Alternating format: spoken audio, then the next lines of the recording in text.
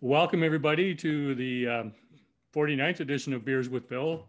It's my pleasure to welcome back Troy Burtch from Great Lakes Brewing, and also my pleasure to welcome Mike Lackey for the first time on the show. Mike, welcome to Beers with Bill. Which beer are we going to start with, Troy? We should do the Great Lakes Lager.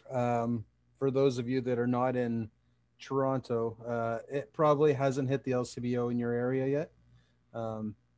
But it just went live the other day, and it's already starting to roll out. So, if for those of you that have it, we would do that one first. Thanks, Terry and Emma.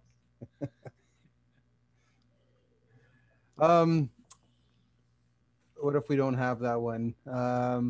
You can watch Lackey and I drink it. Isn't that the best way? Yeah. I don't have it. All right, well, I'll have it. Yeah, if you have a lager of any sorts. So Lackey's got an absacker, which is great. So Bill, do you want us to go right into the first beer, or? Sure. If you want to start talking about the first beer, that'd be great. Perfect. Well, Lackey, why don't we'll do this tonight. You'll talk about the beer. I'll talk about the other stuff around the beer. So the first beer is the Great Lakes Lager. It's not a rebrand of Golden Horseshoe. So sorry, Kat, it's not. It's a brand new beer. Is my audio okay, or are you guys getting feedback? I'm getting feedback on something. So we launched this in February as a full-time brand, and we killed Blonde Lager, which was previously Golden Horseshoe, which was previously Golden Horseshoe Premium Lager, which was formerly Great Lakes Lager, which was formerly Lager. And so after 6 years or 16 different names and different rebrands, this is the one we've settled on. The write-up on the back of the can talks a lot about what's on the front of the can. And for those of you who have it, I always read along verbatim from the back of the can just because it's fun to do. But this retro label dates back to 1987, the year of our incorporation, and has been reborn in an effort to honor our past. The elements in the crest provide a glimpse into, well, we're not quite sure, but the design was groundbreaking in the 1980s, so we're good with it. Great Lakes Lager, a throwback to our humble beginnings. So yeah, we came out with this in February to replace Blonde Lager. Lackey will talk about the recipe and how it differs. We did get some pushback when we launched this beer. There's a lot of people in Ontario that fell in love with Blonde Lager because it has been around. It's part of the heritage of Great Lakes for over 30 years. But it's been selling really well. And just in the last 3 weeks, it's actually surpassed our Canuck Pale Ale as the #1 selling brand for retail through home delivery and our retail store. So Tomas, you got to get ordering more Canuck to get those numbers back up. It hit the LCBO, like I said, today's Tuesday. It hit on Friday, and it's going to be going into 300 plus stores. We're going to do it's going to be a big continuous running all the way at least until October. So we have some big plans for this one. And when the bars and restaurants open up, we hopefully will have a lot of taps pouring this. And Lackey, you want to talk about the beer itself? Yeah, sure. First, the kind of the name and logo. Just wanted to mention that Ben Gibbs, a guy who was our kegger for a bunch of years, great guy at Great Lakes. He saw an old poster that had the logo on that we've put on the can now. And he said, he was like, that'd be great. This is an amazing logo. Why aren't we calling the beer this? It was a bit of a stretch at the time, I think, but it was a first idea. And I thought it was a great idea. So we've kind of gone to a retro look, which hopefully works. But for the beer itself, I kind of always, with the Blonde Lager and the Horseshoe, to be honest, it wasn't my favorite.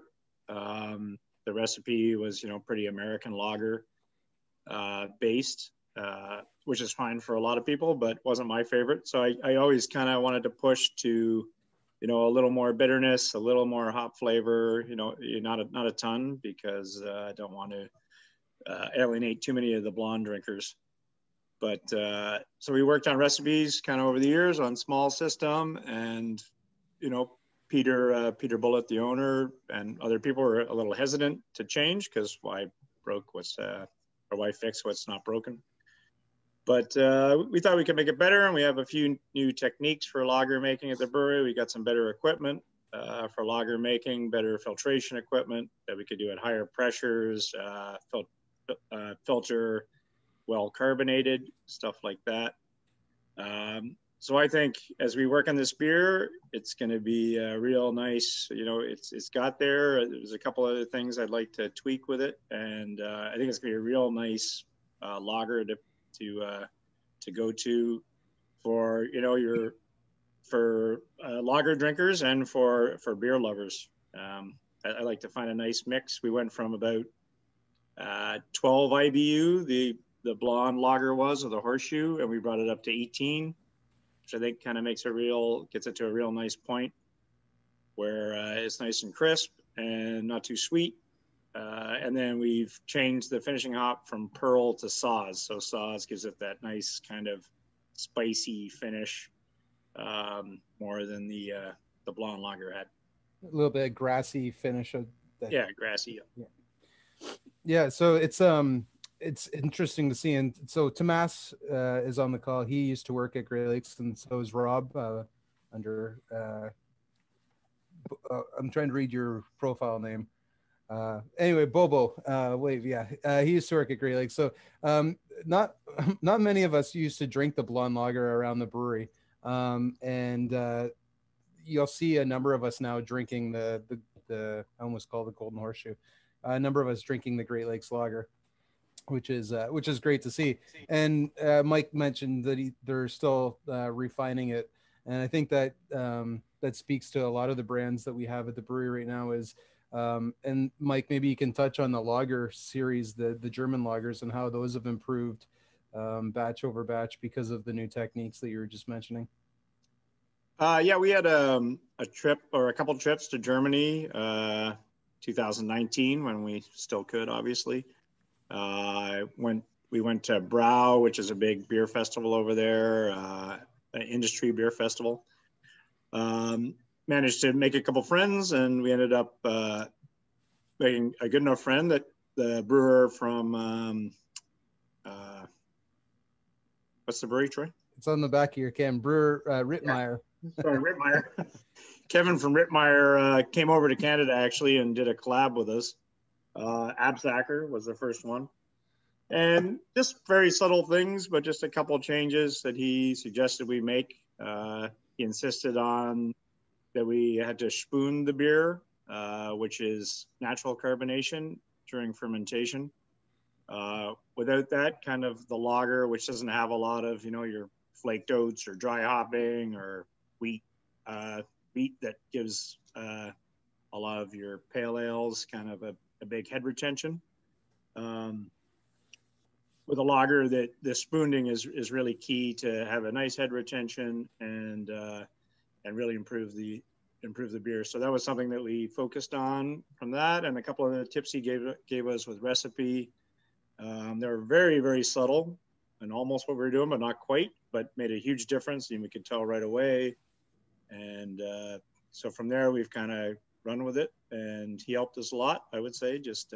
But that often happens in brewing. If you reach out and you travel and you get inspired by people and you get a couple tips here and there, and then you run with it, and your beer really improves. Besides Terry and Emma, you're drinking Frühschoppen. Has anyone had any of the German lagers that we've been putting out over the last year and a half? The Frischen, nice. That's probably one of my favorite ones that we've done, Florian. It's really good. We've done Absacker, which is a Helles. We've done the Humber Helles, which is out right now. It's a gluten reduced Helles. Old Dusseldorf Altbier, Ziegen, which is a Doppelbock, Frühschoppen, Laurel Lager. I'm missing a whole bunch. Vienna, which we're going to try tonight, which not yet. So we started doing these alphabet German beers, and I think that was inspired by Lackey as well too. The the look and the styles. So we're really pleased with those. And the Fruit Shopping has been a big hit since we first launched it back in late 2019, I believe we launched it the first time. Bill, do you want us to go into second beer, or do you have some questions? I've got a whole pile of questions, but we probably, I'm sure we're going to run longer than an hour, but we should probably hit on to the second beer now. Okay. So we have Sunnyside or Vienna lager. I think we should go with the Sunnyside before we get into the Vienna and Pompous Ass. I hope everyone was able to track down some Sunnyside. It's out there at the LCBO. I think it's hitting grocery stores next week as well. This one was telling secrets. It was a huge surprise for us last summer when COVID hit and lockdowns happened and home deliveries kicked off. We were experiencing huge home delivery numbers, and then it came time for Sunnyside, and every time we did a batch and we canned it, we would sell out of 7 or 8 pallets just for home delivery within a week. We were stocking out every single time. So this year we went a little bigger, and hopefully we have the same response as last year. We updated the can from last year. Hopefully everyone's noticed that all of our core brands are year-round: Canuck Pale Ale, Pompous Ass, Octopus Wants to Fight, and now Haze Mama and Burst. They've all undergone a rebrand. We've also redone Karma Citra, Thrust and IPA, Lake Effect, and then Sunnyside. So we wanted to get back more to the original concept that we thought years ago was just the Sunnyside Pavilion. And then somehow Roland slipped back onto the front of the can. We're going to be coming out with a new audio and video assets this week. Our voiceover actor did a great job of retelling the story of the new Roland. So this one's at the LCBO right now. It's $2.90 a can, 3.9%. It's the same great recipe, the same great beer that always has been. Lackey, do you want to talk about the beer? And actually, we had to release it. Here's the story. We had to release it early this year, so we did a couple small batches on our pilot system. I believe it was on the pilot system, or we scaled up onto the big system, but we released it early just for retail.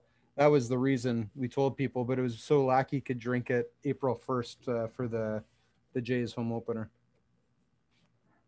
That's true. That is a true story. Pathetic, but true. Yeah, Sunnyside. Sunnyside. We named it after Sunnyside Pavilion. We used to go down there when we were teenagers, growing up in Bloor West Village, to drink beer, sit around a bonfire. So that was kind of the inspiration for that. When we released it, we had session IPA. It was something that we really wanted to make, and it was pretty successful. But it seemed to take a couple of years, maybe 2-3 years to catch on. And we were starting to think. I was starting to think, like, is this? It's a West Coast session IPA. It's not the new school East Coast. It's not super hazy, not super juicy necessarily, but maybe a little bit of a hybrid. So we started thinking, is this really the right beer? Maybe we go away from this. But then, as Troy said last year, it just really seemed to hit, and we just kept hearing, like, wow, Sunnyside is back. This is amazing. This is the best it's ever been. And it did seem to get some legs. So hopefully that's the case. And I love it.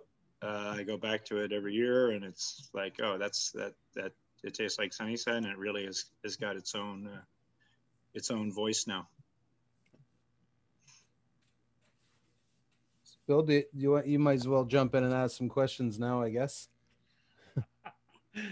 Thanks. I appreciate that, Troy.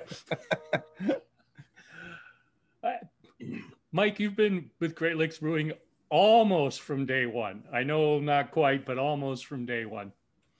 And I was doing some research, and I got the beer journal from the 30th anniversary interview where Peter literally, you have put in 10,000 hours in the brewery. Is that remotely close, or is it more than that? Yeah, I'm not sure, but it's probably more than that.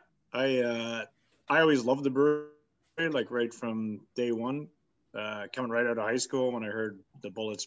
They were growing up. They were friends growing up, family friends. When they bought a brewery, it was just like, oh, that's what I want to do. So I've just hung out at the brewery for 30 years. I like, after work, I like staying at the brewery.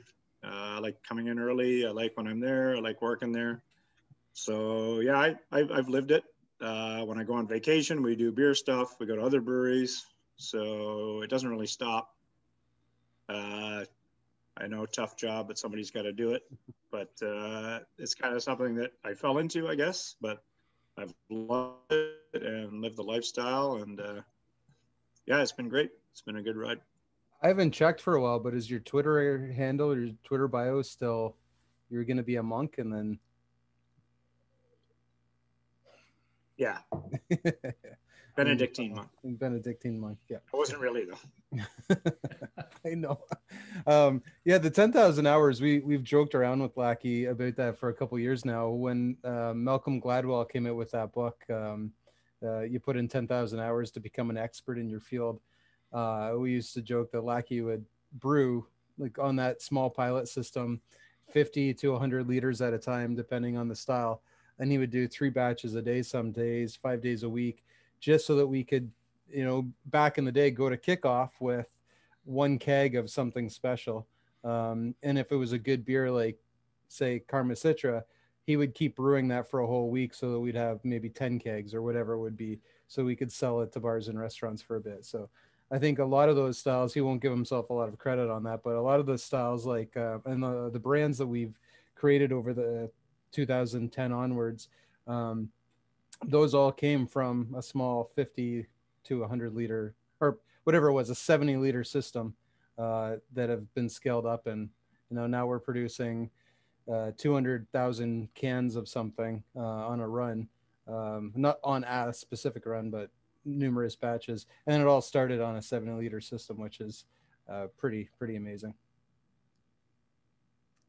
Well, that leads me to my next question for Mike. I mean, after 30 years and literally being there for all the ups and downs that Great Lakes has gone through and all the major changes, is there anything that can surprise you now? Yeah, I think so. Yeah. You think you know what's going on, and then the last year certainly has surprised a lot of us. But then you make predictions about, oh, this is what's going to happen during, a stay-at-home period. But it's been the opposite. I mean, Sunnyside is an example where we thought we kind of knew where that was going, but then it picked up with the pandemic. We thought we didn't know where sales were going to go, and now we're doing home delivery. So yeah, I mean, it's there's lots that still surprises you, for sure. It's always fun. Like there's always something new, and there's different ways the industry goes. So yeah, definitely. Do you miss the 70 liter system now that you have a bigger pilot system? No. I hate that thing. It's still at the brewery, and people are like, we should put it out somewhere or get it going again. I'm like, no, I don't want anything to do with the small batches. Scrounging to make it 20 liter. I like the big system where you get a good volume. And the most frustrating thing, if you made a good batch, which hopefully I did sometimes, it was gone before. Oh, that was really good, and it's gone. It's like, no, I'm done with that. Yeah, there is we used to do on the small system a beer called Dimitri Fong for Hungry Brew Hops in Newmarket. And I can't remember the year we started doing that, but there was an issue every single time. We brought the staff down, the staff would help out, and every single time the 5-hour brew day would take 8. There was always something wrong, where one of our brewers didn't get the caustic out before they started running in the beer or the wort. It would always get clogged where the hops would. It was a nightmare to bring in groups to do a beer, and then it would last a lot longer than normal. And then he would have to do two batches instead of one, so his days were always a lot longer. But in the winter, he was always gone for that mid afternoon. He would go play shinny, so that would extend the brew day a couple of times too through the winter. I can appreciate that. Where's your favorite place to play shinny, Mike?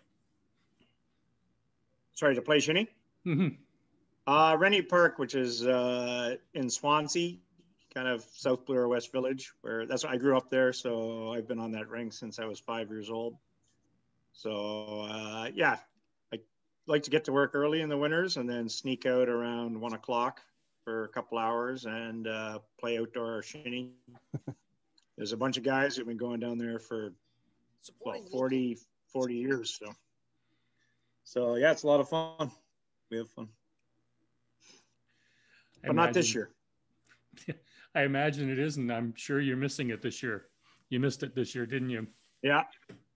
No. Missed it totally. Yeah, it was. It hurt.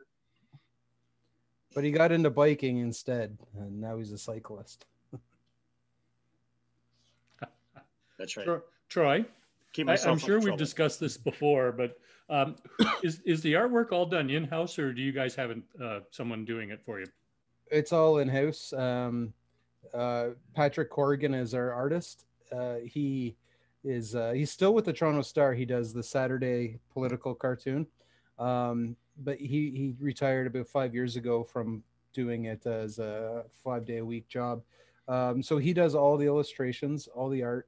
And then Fabian Skidmore is our, he somehow got the highest title outside of president at the brewery. He's our art director. So he oversees, he's a graphic designer. But he does a lot of the content on the cans now. He writes a lot of the copy. He works with Patrick on the look and the style. And so two very different looks. Where you have the cartoonish look, and then you go back to this old retro label that Fabian had to redraw. Anyway, yeah, so the two of them work on every single beer label that we put out. We do have two guys that work on our packaging line, Emmett and Dylan, who've done labels for us in the past as well. So sometimes it calls for some different art, and we've stuck to in-house on that. And for those of you who noticed that the Beers with Bill little social media thing was much nicer this week, you can thank Troy because he sent it off to his art department to fix it up for me. Our art department's very smart. It's one guy, I sent it over to him. I just said, "Here, have a look at this," and he's like, "I can spruce it up a tad for him." Totally appreciate it. Thank you. No problem. Gave me some new ideas to work with starting in the second season. So nice. So what's been the biggest challenge, Troy, through the last little bit of COVID for you? Keeping up with me personally, as in my role, is putting up with or trying to get through all of the weekly releases that we do. I think I mentioned this on the last call that we did, but we've redone all of our labels. So we've done a different format, different template, not just the new look of the characters, but we've rebranded and rejigged everything on the label. So every time we do something new, we have to go through that process again. And in 2020, we released, I think the number was just under 120 different beers. We brought Fabian in full time because we weren't managing without him being a full-time staff.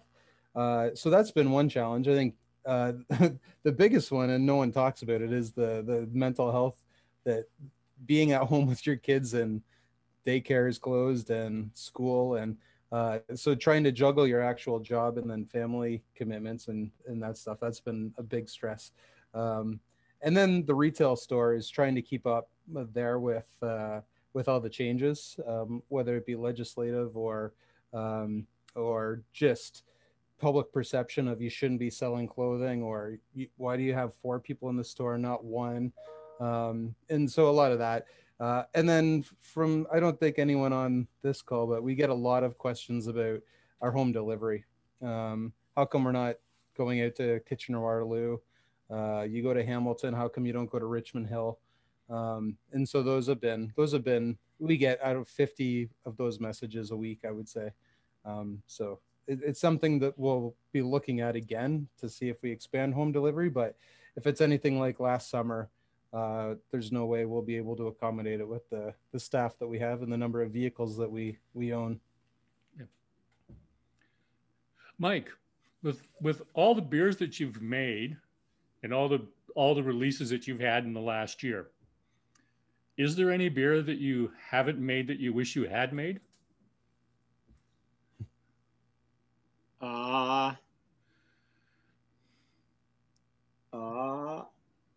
They would probably just do it if they wanted to do it. Yeah. And then I don't think so. And then tell us, hey, you have 2 weeks to come up with a name, label, artwork. Yeah, they just did that 3 weeks ago. That's a lot of time. Yeah, you just did that 3 weeks ago. Yeah, that was about a week and a half. No, Bill, we're really lucky. The brew team, we have free reign pretty much. So Peter's really good with that, and Troy is not good with it, but he puts up with it. I love it. Yeah, but yeah, we have a good team. You know, there's 4 or 5 of us now. A lot of guys with different ideas, and if there's a new idea, we have a lot. You know, we have a lot of tanks too, often, and skilled brewers, so we can produce kind of whatever we're thinking, kind of whenever we want, and hopefully it turns out. I mean, it doesn't always turn out perfect, but that's what we try to do. I think that if I can jump in, I think the biggest surprise to me with all the beers we released in 2020 and even into 2021 are the English style beers. The Monty Mild, the Monty ESB, the Monty Brown Ale. Those beers are selling out within 2 weeks. And that's something in the past that wouldn't happen. And the Monty ESB, I think we've done that 4 times now. And it's probably the one beer outside of our big IPAs that we get the most correspondence from people, whether it be DMs through social or emails saying, when is the ESB coming back? How come I can't find that? I got 2 today. We sent our newsletter out today, and someone literally, after they read it, I guess, they messaged right back saying, where'd the Monties go? I'm getting a 404 on the website. So I've been surprised with the Monty series and how well they've done in 2020, 2021. Going to ask one question, and then we should probably get that third beer going. Someone's curious as to how many new addresses have you added to your system in the last year with home delivery? So we do all of our home deliveries ourselves with our own staff and our own vehicles. We didn't do home delivery before COVID. March 17th, I believe it was, we shut down the store. By March 23rd, we had home delivery up and running. The first day we did 70 something deliveries, and we were shocked, and we were underprepared for it. By the end of the week, we were doing 200 a day. At the height of things in May, we were doing 400 to 450 every Thursday, Friday, or Saturday. And then there were some days we just hit shy of 500 with some of the releases. So that put a huge strain on our staff, our vehicles, our production, packaging. We were running out of beer quite frequently in May, June, and July, I guess. So right now it's slowed down, or it's evened off, I would say. Last week we did somewhere around, on the Friday, on a release day, we did somewhere around the 260 mark. So yeah, we got a lot of new addresses, and we did increase it. I believe it was in the fall. We increased it to include Hamilton, Stony Creek, Burlington. Did I say Hamilton? Yeah, and parts of Mississauga, and we do those 2 days a week. So um, yeah, we're doing the best we can with the staff we have and the product we have. Um, uh, if if we try to branch out any further, we'd be running into a lot of inventory and logistical nightmares on a weekly basis. So we're just staying true to what we can do right now. Third beer, Third beer. Lackey. I'll leave it up to you. Do you want Pompous Ass or Vienna Lager? What would you do? You're on mute, buddy. Vienna. Vienna. All right. So I'm just gonna get up for a second, and we'll grab that.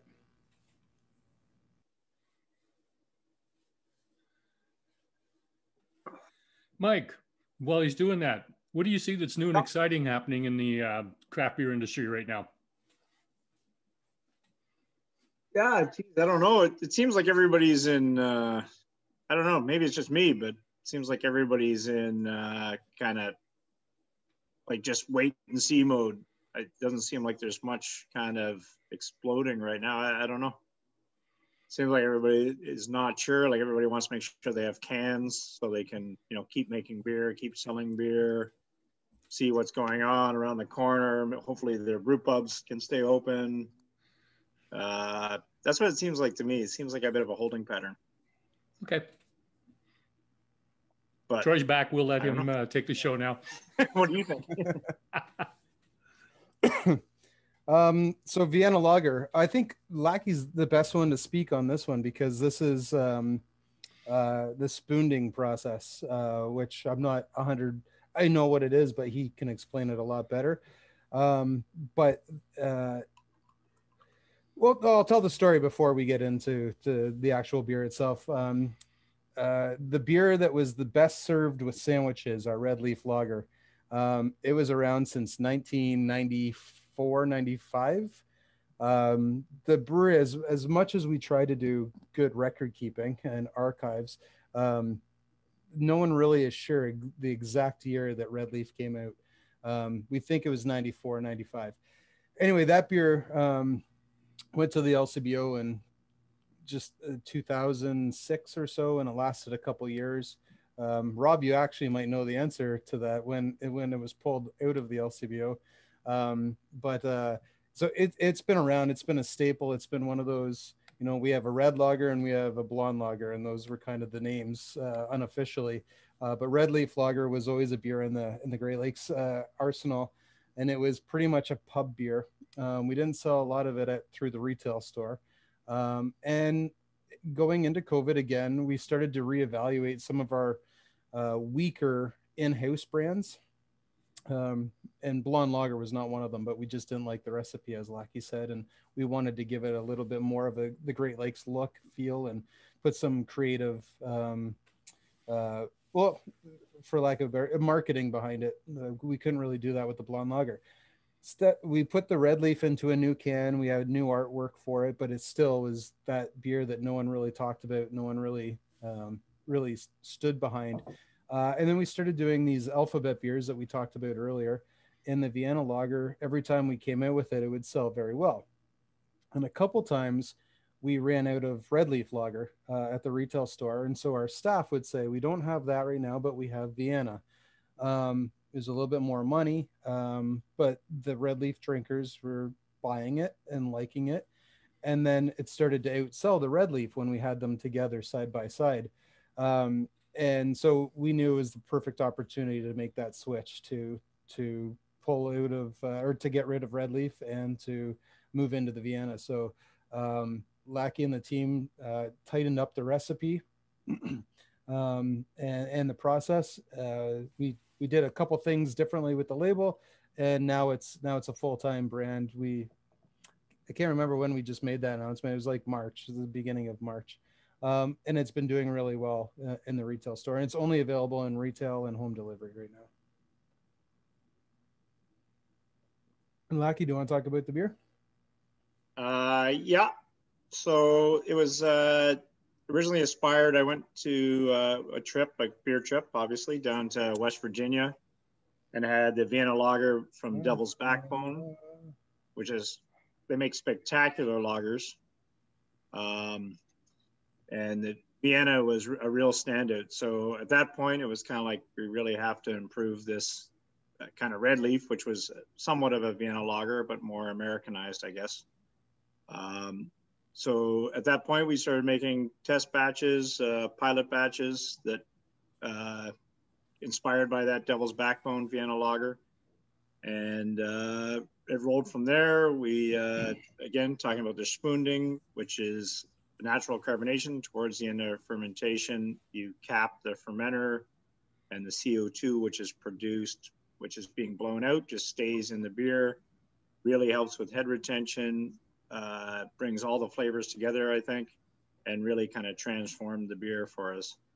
So we got to a point where we were happy with it, and then pushed to make it full time.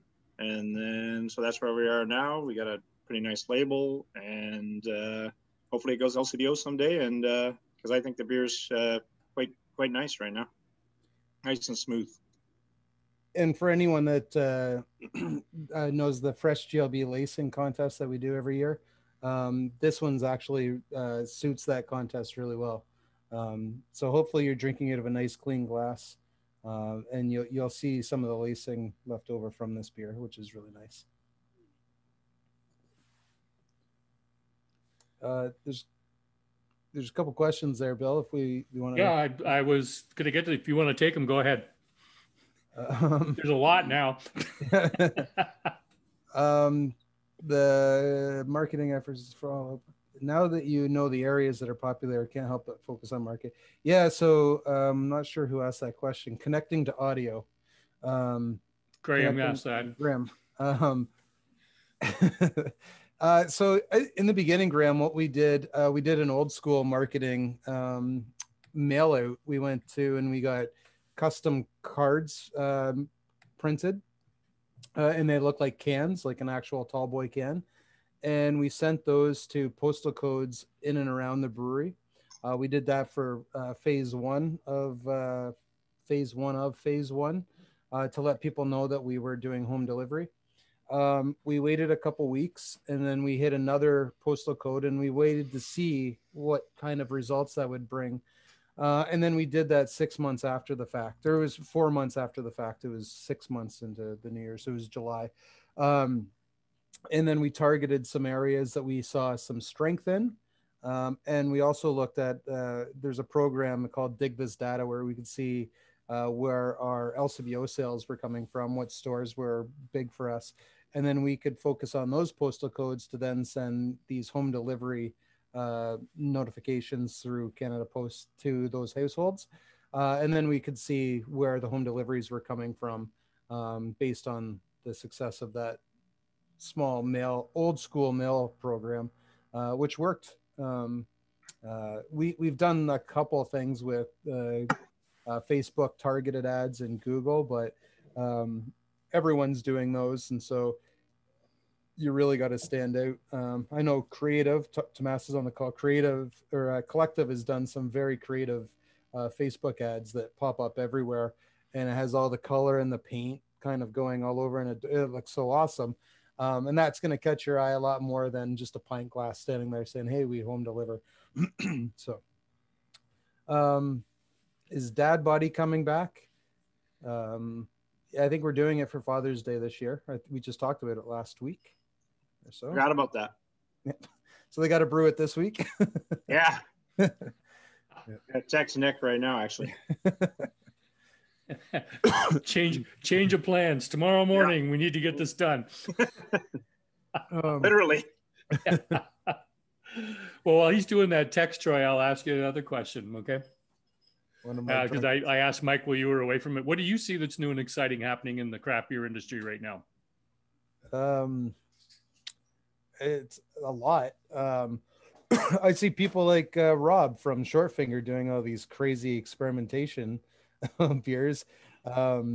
I think that's unique right now, and that's exploding. Um, Seltzers and the craft ready to drink cocktails, which we've now entered that realm. Great Lake Spirits is alive, and our vodka soda is going to the LCBO. It should be there now. So I haven't checked the LCBO website today to see if it is, but that's going out. And then, yeah, we got into seltzers. We've done two so far. Spritzy Raspberry and Pacific Delight.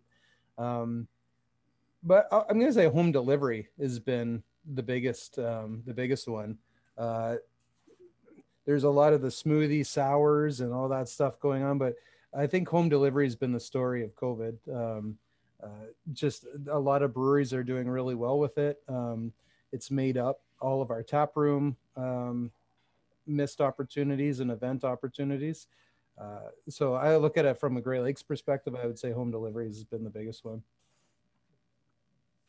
And then breweries allowing, like we've been doing it for over 10 years now, allowing breweries to brewers to just make a whole bunch of one-offs all the time. Just you're seeing every brewery come out every week with something new, or every 2 weeks with something new. Back in 2010, 12, 13, 14, Great Lakes was one of the only breweries that was doing that consistently, but it was on a very small basis, and now ramping up over those years. I think a lot of other breweries have seen that model, and it's worked for us, and it's worked for some others, and that's what they're doing. Okay. Mike, big change in not being able to travel. I mean, you and Peter and Ian from Amsterdam would go to Yakima for hops. You're not able to do that now. How's that affected the quality of the hops that you're receiving? Well, we have basically one supplier for our hops. So we buy a lot, and they came to us this year. So they brought samples of hops, and we did a rub at the brewery, virtual with people from Yakima, just kind of talking about them. And so it has not affected the quality of hops, but actually I'm going to change that. If you're talking to Peter, it has vastly affected them, and we have to go every year to Yakima. So yeah, I don't want to lose that trip every year, because it's very important that we go there. But yeah, as long as we have the rub, and they make Yakima Chief make sure that we get some good hops, and we have the rub, so we were able to select nice hops again. But hopefully we're going back next year. We'll see. I know you probably missed jumping into the hop pile. That was a fantastic video of Peter. Oh yeah, I mean, yeah, we have a lot of fun down there. It's amazing. I asked them to recreate that the last time, but using Griff, and unfortunately they didn't get to that. That would have been a good video. One of our other brewers. Yeah, we would have left Griff there. I can see that. What is lacing from Graham? Before I pour a beer into another glass, lacing is when you get the head retention. As you drink, you'll get the lacing of the head retention, or the head of the beer that sticks to the sides of the glass. It shows you have a good, clean glass, a nice, fresh beer, a good quality made beer with good ingredients. It's served at the proper temperature. One of the things when you go into a bar or restaurant, you'll see quite often they'll do the spritz of the glass on behind the bar or whatever. They'll turn it upside down. And one of the reasons they're doing that is to get the glass up to the temperature of the beer that's coming from the taps. It's also hopefully removing any lint or anything that's stuck inside the glass. But that's why, putting your glass in a freezer is no good for beer. And then it shows, you can see, like counting the rings on a tree, you can see how many sips you've taken to get to the bottom. So we hold a contest every year. And it's quite awesome to see all the pictures of that people send in. I think you're saying like you did it. Yeah. My picture, or my what's that game called? Yeah, okay. We should get to the fourth beer now. Pompous Ass. So I was just pouring it out when Graham asked that. Pompous Ass is our version of an English ale. It's got Sir Fuggle double bottom on the can. It's a 4.2%. It is a very unique English ale, but I'll let Lackey talk about the ingredients and why it's so unique. But the neat story behind Pompous Ass that doesn't get told a lot, because it's one of those beers that, you know, Canuck gets a lot of love. Octopus Wants to Fight is number, I'm gonna have to ask like Tomas would know, like number 6 or 7 in the province right now. And so those two beers get a lot of love. And then because we do so many one-offs, all the one-offs and the seasonal beers like Sunnyside, Moxie, and Thrust, and so on and so forth, those beers get a lot more love than Pompous Ass does. Pompous Ass was the first beer that we launched from the pilot system up to the Tank 10 system, or Tank 10 series, and it replaced Devil's Pale Ale as a full-time brand in 2015. And so it's been with us that long, and it's one of those beers that just doesn't get talked about that much. And then you have one, and then you're, shit, this is a really good beer. It's such a solid beer. And I actually wrote down in 2020, I do one of those, you know, my goals for the year. And it really was to drink more Pompous Ass, to just give it some more love, because it is such a good beer, and that 4.2% ABV is really nice as well too. So it went through a huge makeover. So if you look at the Canuck Pale Ale, it's the same look, it's the same pose, it's the same character. It was just done in Patrick's way. With Pompous Ass, it's a whole new character. The nose is gone from the other character. He's a little bit more refined. It's like he's going to the prom. He's dressed up a little nicer than the other guy. He's cleaner. So we're really happy with the way this one turned out. The cans just came in around November, December. So these ones are all rolling out to grocery stores and LCBOs right now. And it's only $2.75 a can, which is the crazy part. It's a very affordable beer. And Lackey, do you want to talk about what makes it so unique? Well, yeah. So Pompous was, I think it was one of the first recipes done on that little 50-liter pilot system.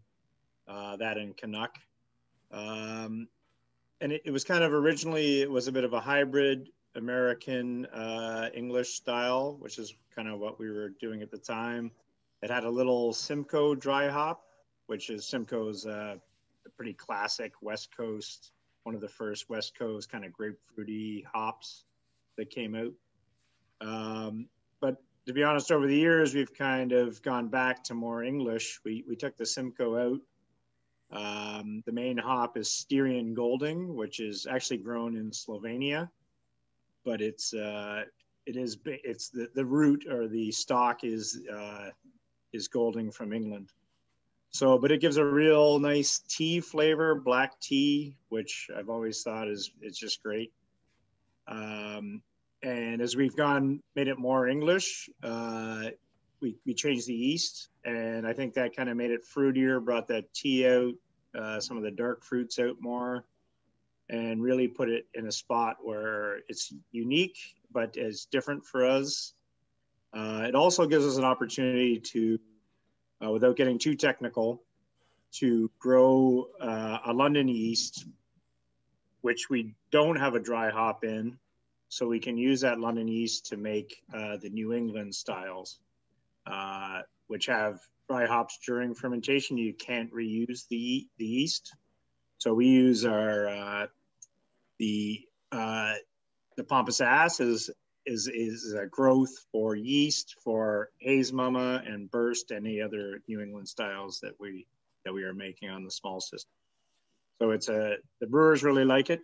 It's logistically great, but the beer, whenever I have it, same as Troy said, we kind of forget about it at the brewery sometimes. but whenever I have one, I really enjoy it too. And so, just on what Lackey said, our Pompous Ass won't be going away anytime soon, because we need that. We need the yeast. Yeah, but it sells. So when we look at sales at the end of the year, brands will be up and down, and there'll be some trends, and time of year changes the sales, but Pompous kind of stays the same all year. It's the same, 127 people drinking it, and they're drinking a lot, and but they drink the same amount. They drink their eight cans a week or whatever it is, because it doesn't change. Amazing. When we go back to bars and restaurants being able to pour, and we saw it for a little bit, we made the choice about a year ago, or just before COVID, we made the choice, and then we were getting to the point where Pompous would only be served on draft via nitro. So the brewery invested in that, and a lot of bars received creamer faucets. Beertown, so Beertown Waterloo, Beertown, is the Guelph one open? Beertown Guelph? No, I guess no. Beertown Barrie. So they're all pouring Pompous Nitro when they are open, which is really exciting. But bars across Toronto started to catch on and do that, and it's a whole different. It changes the whole complexion of the beer. And I know a lot of people go to Bryden's on Bloor and tried it for the first time, and that's where people started to really some asses shaking and said never heard of it. 2 o'clock siestas Bryden's. So once we get back to bar and restaurants being open, you'll be able to experience Pompous on Nitro, which is a whole other game. Imagine. I do remember that change, by the way, from Devil's Pale Ale. Oh, we got some news about Devils. Devils is coming back this year. Yeah, it's going to come back to the LCBO. It's all about retro this year, it seems like, going back to the old school label of the lager. But Devils is coming back for a quick run to the LCBO in the fall. Yeah, but I was going to say, you were right. I when Troy told me we were taking Devil's Pale and it was being replaced, I was like, no, you can't do that. And then when I got to try Pompous Ass, it was like, okay, I can live with this. There was some diehards. Everyone in Ontario should know the bar, The Only Cafe on the Danforth. Well, that place, Ronnie's Local in Kensington Market, Sauce on Danforth, those 3 bars literally kept that beer alive, because they would order a lot of kegs, and every day at 4 o'clock at the end of the bar in The Only Cafe, you could see Murph and all the boys, and they're all construction and trades. They would end their day and drink 6 pints there every day. And so those guys kept that beer alive for a little too long. So GLB hits 35 next year, eh? It's about 10 months away. Is there anything you can share with us on what the upcoming plans are for celebrating the 35th? For those of you who know us, we plan for the next week. We don't plan for 10 months. But I know we have chatted briefly about some ideas and some things.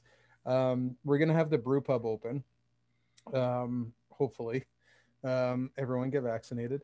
We're going to have the brew pub open, and the goal is to really have that spot as a collaboration piece for a 35th year, is to be doing bringing in a lot of our friends from the industry to do a lot of different collabs. So those will be brewed at the brew pub, but we will also probably do, a beer there, a beer at the brewery, and get those beers out. So I like what Amsterdam has done in their 35th. So a shout out to Amsterdam. They're recreating a lot of their old recipes for the 35th. Some really great beers to check out from Ian and Cody. So that, and then we'll likely, if we can, throw a massive party on February 12th again, if everything's open, down at the brew pub. So we have our own spot to throw a party now. So we'll do it up quite big, because we missed it last year.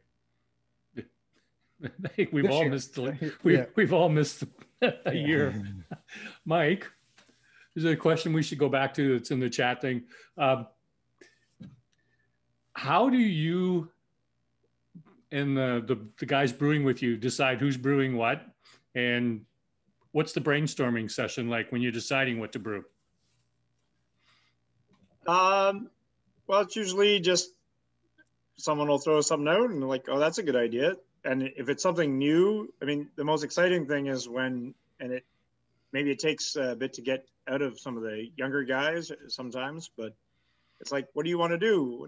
I want to do this. It's like, well, why didn't you say that earlier? Like, let's do that. That's great. So it's kind of just bringing new ideas out. And I mean, back in the day when people would travel, they'd come back. Like, so Nick Perry, speaking about the English ales and the Monty series, he went to England and, enjoyed the cask beer there and the English styles, obviously. And he started doing home brews with all of them. And then it was like, okay, I have all these recipes and it's like, fantastic, run with it. So usually it's kind of that someone will be inspired by something. Someone has done a home brew where they want to do this. Someone has tried a beer where they want to emulate that. And then it's an easy choice. It's like, oh, that's something new. That's cool. So let's try that. One of our newer cellar staff brewers, Bethune, created the Pixie series, or created the beers, which was our first foray into a dry hop sour at the brewery, which was pretty great. And then Nick with his English styles, and then Griff with his shinny pants. And yeah, so it's a great team of guys that are really talented. And Florin, they would make for a good Zoom call one day to get Griff on for a whole hour to talk. That would be something. And then certainly Matt Bod, who's joined our team as a distiller, I guess in title, but he's got a lot of brewing ideas too. Matt was the brewer at Bar Hop. Was making some great beers there. So he's brought a lot of new ideas to us. And we're doing a lot of can conditioning now, which he inspired, which has transformed some of the styles we've done, and they're tasting great. But that's something we wouldn't have done without Matt kind of saying, hey, let's do some can conditioning. That's all he was doing at Bar Hop. They were doing keg conditioning. So he has the techniques down, and he's understanding the flavors that the can conditioning brings to the beer, the different things it brings to the beer. So he's done some recipes, and they've turned out fantastic too. So he's a great addition as well. Yeah. If anyone hasn't tried our old Dusseldorf alt beer yet, I'd highly recommend trying to get down to the brewery to grab some if you're out of the home delivery zone. It's been my beer of 2021. It's we did it early or late in 2020, and I begged them to bring it back soon. And it's a fantastic beer all the way around. There's a couple more questions before we get to Moxie. Do you want to do those now, or do you want to? I was flipping a coin whether I was going to ask Mike if he could give us the backstory on the name Moxie. Well, let's crack the beer when he does that then. Okay. And then we can get back to the questions that we've missed. I see some people are already into the Moxie, which is good. So yeah, Moxie was, again, it's going to kind of make me a little melancholy, speaking about, trips and beer trips and going to Washington. But I think 2017 or something, 16 or 17, we went down to Yakima for a trip. And there's a farm in Moxie, Washington, which is a little outside of the town of Yakima in the same valley. And it's a tiny little town, farmer town. And we went to one farm at like 7 a.m. We woke up really early. We were on a tight schedule. Ian McCustra was on the trip from Amsterdam. And we were with these English guys. And we went to this farm. It was a 20-minute tour. They were quick. They were like, we're in harvest. We can't really spend much time with you. And we were done. And then the next tour wasn't until 11 or something like that. So we had 4 or 5 hours, and we were just in this little town with nothing. And we were like, we're going back to the hotel. And these English guys were like, no, we're just going to go to the coffee shop and hang out. And Ian and I were like, what the hell are you talking about? But it was fun. We went to this coffee shop. We sat on the patio and we drank coffee and just chatted with these English brewers and just kind of watched this town of Moxie go by, there wasn't much going on. There was a bit of tumbleweed, like actual tumbleweed going down the main street, which was just like, wow, this is something else. So it was quite the experience, and it's one of those things you get when you go on trips like that.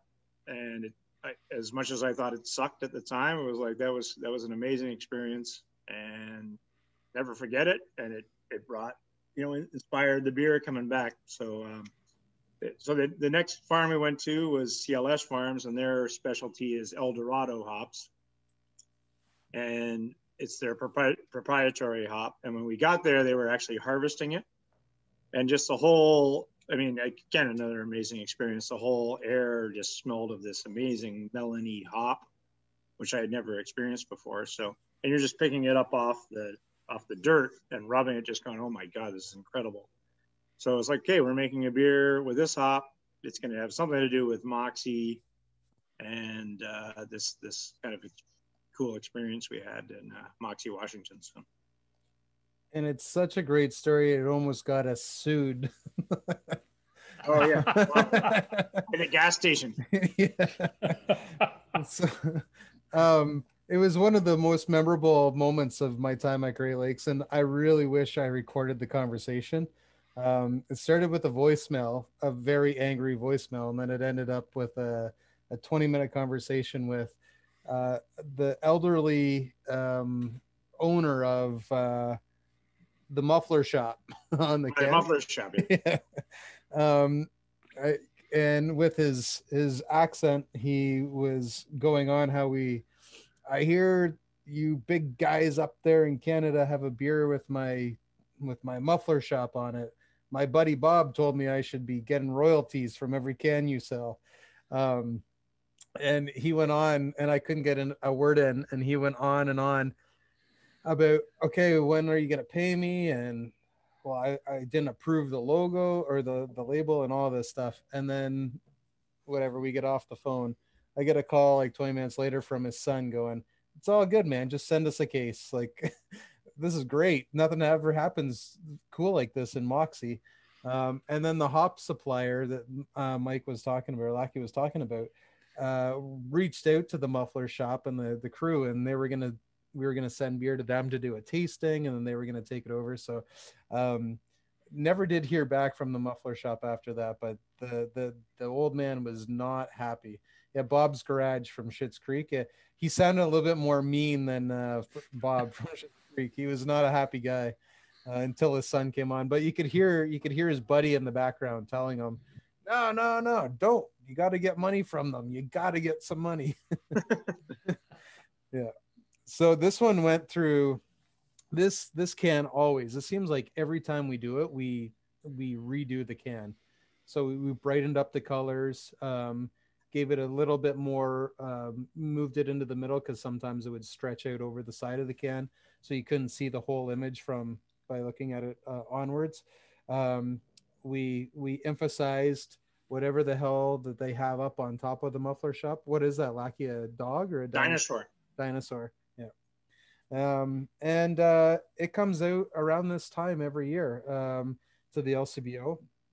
And then we did it a couple times throughout the year just for the retail store and home delivery. But it is one of our most popular IPAs next to, for our one-off series of Thrust and Karma Citra for sure. And it drinks so easily. It's one of those, I know you heard me say this before, but it's a sneaky bugger where someone will sit down and drink 2 or 3 of these because they drink so easy, and then they go to get up and their legs are like cement.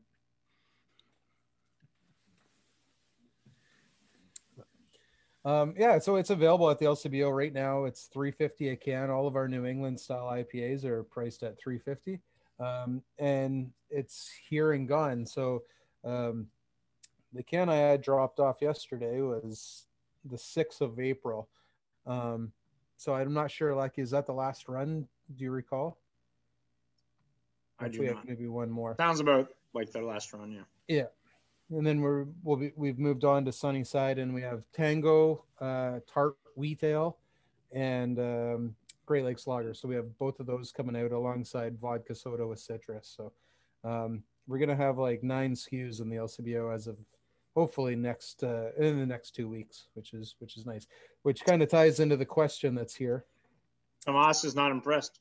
Yeah. I was going to ask how many does. I was going to say Collective Arts probably has 25. Yeah. Yeah. Including that new one with granola in it today. I saw that one. Granola and berries and. He hasn't even heard about that. That's number 26.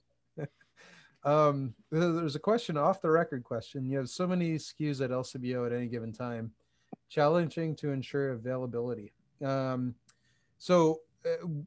We've been pretty lucky. I think we'd want to say we're very strategic in what we do, and it's got a lot better, but we're pretty much brewing or packaging beer for orders that have already happened.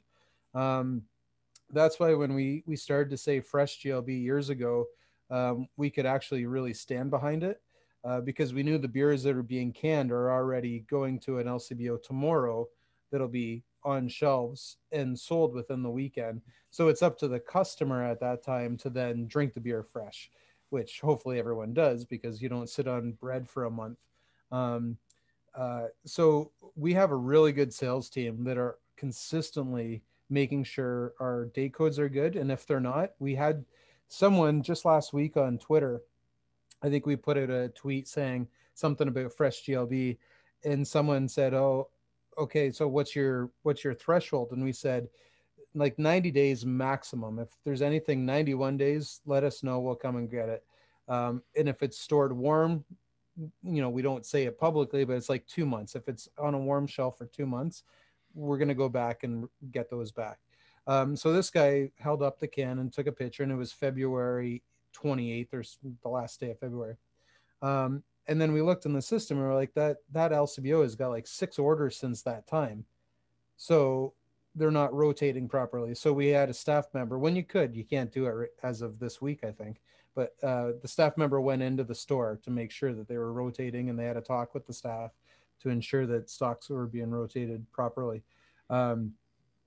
When it comes to our replacing a SKU with another SKU, I don't want to say we have it dialed in, because I don't think anyone will ever dialed in the way you want it to be. But when Moxie is running empty on store shelves, so when we've quit selling to the LCBO, we know that Tango is coming in right behind it. So we give ourselves like a 2 to 3 week buffer so that we can kind of blow out inventory. So if you've tried as far back as I can remember IPA, that one came and we stopped selling once we sold out. 2 weeks goes by, Moxie goes into the LCBO.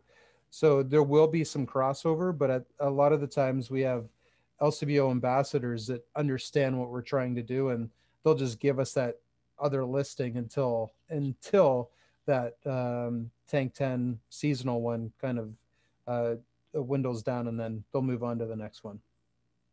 So I hope that answered the question. Yeah. Now, Jen's question, it was one of the ones that I had, is Mike, I've lost track of the number of people I have spoken to this year on Beers with Bill who list you as one of the most influential people that got them into brewing and brewing their own and into their own brewery. And so Jen was curious as to how many people you think have traveled through GLB and brewed beer with you who are now brewery owners. Brewery owners?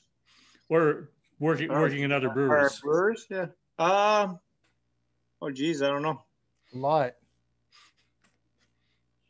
Bobo. Rob Shortfinger is great. Oh, that's a really we have okay. Goose Cam Island, Royal City. Cam. Royal City. Yeah. Mark at Goose Island. Blake at OT in Calgary. Not OT anymore, but yeah. Whatever. Yeah, that brewery. Tim Ferryman, wherever he's at now. He's starting a new company. Yeah, I don't know. Emily's at Forked River. I think 7 or 8, I would say, but maybe there's more. There's probably a lot more that worked at Great Lakes at one point, maybe not necessarily as in the brew house, that have gone on to work in breweries that Mike has been instrumental with helping out. In 2017, our 30th anniversary, we went around the province. We had people come to Great Lakes, but we also went around the province and brewed with as many people as we could. And I can remember the conversation with Mike then. It was, let's kind of, it sounds cliche, but he's like, let's give back. Like, we've been here 30 years. We're the elder states people of craft beer. Let's work with some of the younger breweries and do some stuff with them. And so that's what we did. And we had a very scary motel experience in Elora. We did 3 days on the road, and that was we checked in late at that motel. But it was Mike's always been very generous with his time, his knowledge. He's given away a lot of knowledge where he shouldn't have. He posted the original Canuck recipe on Bar Towel one time for everyone to have. I had to take that down. Yeah, and I think there's another brewery in this province that copied it before he got it off the site. But he's always brought in people to the brewery, and he's always been, same with Peter, just an open book, which can sometimes be detrimental to where the person goes next. But it's, if they're brewing great beer, it's great beer and it's great fun. Yeah. So Naomi had a couple of questions up. She was curious, and Troy, you probably can answer this best. Has the taste that people like in beer changed during the pandemic? I don't know about during the pandemic, but everyone's drinking New England IPAs and New England Pale Ales these days. And if you would have asked Lackey or myself 3 years ago, Lackey, I think we were at Hungry Brew Ups one time, and Boris was like, when are you guys going to get into this East Coast IPA? And we were like, I don't know. We like our West Coast. And then it became, look at us now. We get there's some people out there in the social media atmosphere that think all we do are New England IPAs and New England Pale Ales. We have to remind them very politely that, well, why don't you just take a look at our year-long list of all the beers and styles we've done. I think lagers are coming back. I think everyone thinks that. Everyone knows that. That's why we focused a lot on the German lagers. But it's not because that's what people are drinking. I think that's what we like to drink too. We've gone to that. Lackey, what are you drinking right now? You're not drinking a Monster. Yeah, so he's still drinking the Absacker. Yeah. And so you look in my recycling bin at the house, it's all Humber Helles right now. And a lot of our staff are drinking the lager series, whether it be German Pilsners or the Great Lakes lager or whatever. So I think those two are still. Sours have kind of, there was a great post by Brewdog out of the UK saying they invested in this huge, massive sour experimental side of the business, only to realize that people drink 2 at a time and then that's it. They're done for the day. Whereas if you're drinking a nice, well-made pale ale like a Canuck, you're drinking 4, 5, 6. And so they've realized that sours aren't going to push their brewery forward on a grand scale. And then you look at the smoothies that are out there right now. And I think, Bill, you asked this you asked me last time if we were ever going to do a smoothie. And so I'll let Lackey answer that question since he's here. But I don't think so. But I would just say that what kind of, like, as Troy was more to what Troy was saying, we brew what we like to drink, around the brewery. We talk about it. We love beer. So we brew what we like to drink, and then hopefully that, and we think it will, trickle down to customers. And if you brew it with, passion and that, like, you're enjoying it, then other people will probably enjoy it, at some point. Hopefully they will.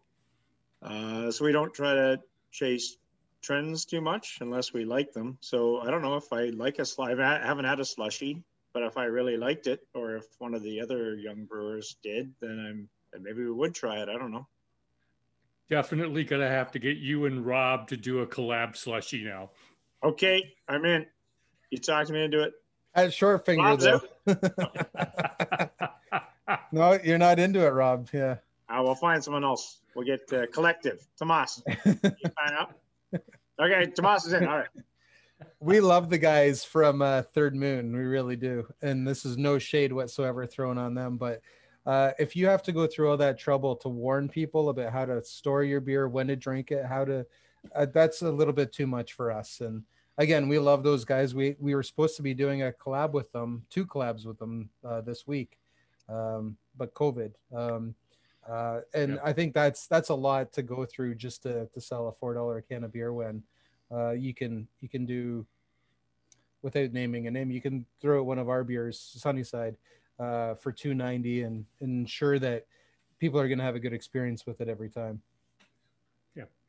So I'm going to ask one last question. It's the same one for both of you. Mike, if you could spend one day brewing with anybody, who would it be? Bobo. I knew he was going to say that. Bobo. Yeah. And you're going to do a slushy, right? No. Only if it's a slushy, though. Why Bobo? Munchy subs. Yeah, they have good subs up there. Yeah, Munchy subs. Yeah, perfect. No, I've brewed with Bobo, and it was great. But I would, I'll say Vinny Caruso, Russian River. That was a big influence. So probably him. That's what I would say. But Rob's great too. He probably will say no. So Rob and I we'll have a good time. Absolutely. Troy, who would you spend a day either brewing or chalking beer with? Well, we actually did it, but we did it virtually. And I wish, because we had it lined up, Charlie Papazian was supposed to come to Great Lakes, spend a day with us, brew a beer. And then we were going to tour him around Ontario breweries for a couple days. For those that don't know, Charlie is he's called the godfather of craft beer in America. He started the American Homebrewers Association, fought to change legislation in the U.S. to make homebrewing legal, because it wasn't legal until 1970 or something like that.